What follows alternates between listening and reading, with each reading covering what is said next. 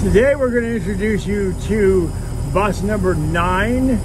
Always been a contractor bus, never belonged to a district. Beautiful bus. It's an 83 Crown Tandem 855 with a stick, the 5-speed stick, which on the 855 is a great setup. It's a pretty clean old bus. The interior, of course, is dusty because we're at J&R and everything gets dusty here.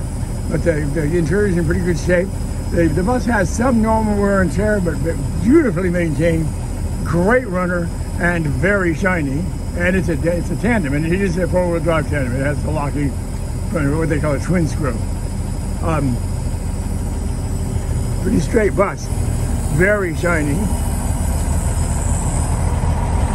Under a floor, Cummins 855 big cam.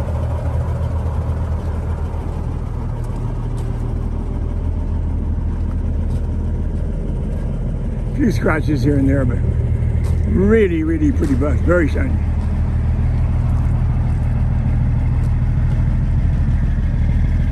Nice rumbly exhaust, Cummins style.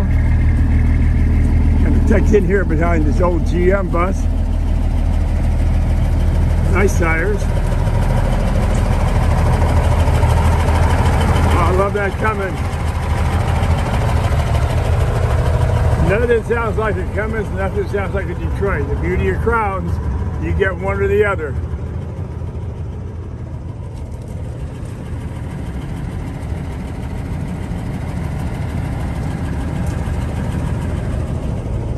And we're going to step inside. Came with an extra set of belts, that's kind of nice. Forgive the dust, plenty of that. Seat cover needs to go.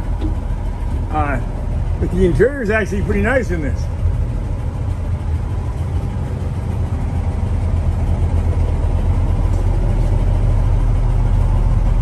And there's a flaw. Pretty decent for a bus that was used as a school bus its entire life. And we got it out of storage. It sat for several years. So we put quite a bit of time and effort and money into the bus. A lot of little this and that on this. Not a lot of big stuff, but a lot of stuff. It's coming along pretty well now, and she's getting ready. So we're going to take her out for a ride today. And here's Vilma, our bride, ready to rock.